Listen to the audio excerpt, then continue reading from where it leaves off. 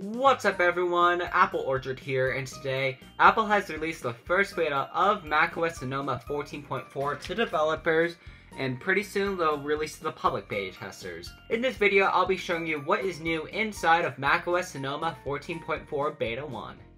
So the update for me came in at 3.44 gigabytes on my M1 MacBook Air. It is a pretty hefty update size, and we will touch on what is new inside just in a bit.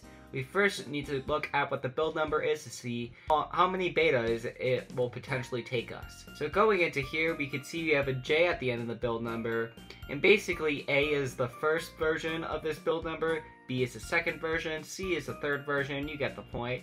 We have a J, and this just determines how many times Apple has compiled this build of macOS Sonoma 14.4.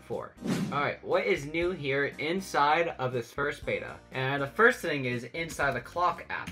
So if I open up the clock app right here inside of timers, you're gonna see we have all the ringtones here now.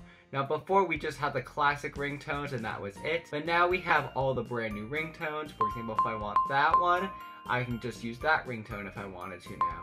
But I'm just gonna keep it at the default for now. So the next thing we got are brand new emojis. So if I open up my emoji picker right here, we could do this emoji right here, if it will let us. Here we go. There's that emoji. We got this emoji.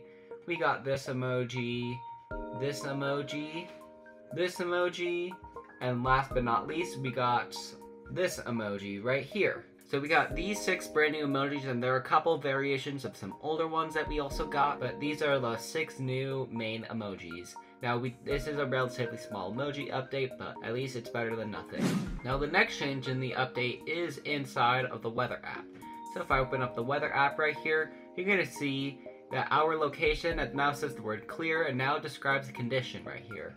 So if I were to go to Sonoma right here, we'll say partly cloudy, since that is partly cloudy there inside of Sonoma. And then if I were to go to New York, because why not, it also says partly cloudy. See Phoenix, partly cloudy, it's partly cloudy everywhere.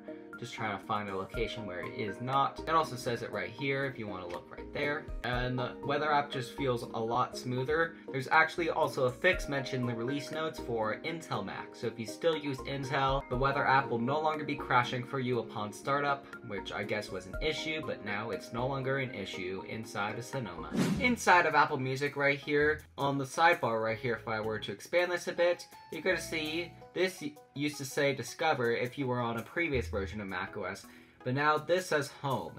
So Apple's just simplifying things. It makes sense that this is the home page now and not Discover, because we are just discovering music. We already know what we're doing here. But yeah, Home is just a much better name for this.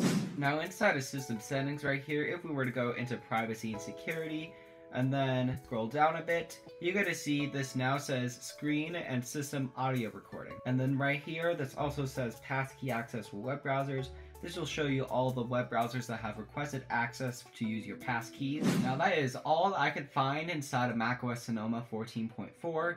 Now let's talk about a release date. So if I were to go into this calendar right here, my expectation for this update is that it will be out on the 4th or 5th right here. I do not expect this update to come out on the 6th right here, because by the 6th, Apple will need to have this update released, or else they won't be able to sell iPhones in Europe. So basically, that is why I say either the 4th or the 5th. Now, it is a little earlier than expected, but that just means we'll have to wait for the next set of betas, which means we're probably going to not have any more betas in March, and then go into April. Then we'll get 14.5 right here. And then in May, we'll get a 14.6, but that won't be relatively major, because in June, we will expect iOS 15. And I'm getting pretty ahead, let's just stop.